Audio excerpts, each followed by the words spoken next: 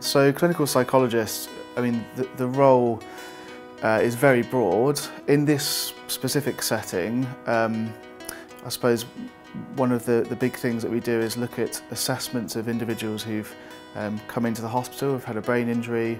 This is a rehabilitation ward. So we look at assessing their kind of thinking skills, their cognition, also thinking kind of psychologically how the effects of their brain injury might be affecting them emotionally. I absolutely love my job, yeah. I really kind of have a sense that I'm making a change in people's lives doing this job, and I think there is a real culture here of everyone feeling like they're contributing to that. Yeah, it's really, really rewarding. It sounds quite kind of cliched, but yeah, I wouldn't want to do anything else.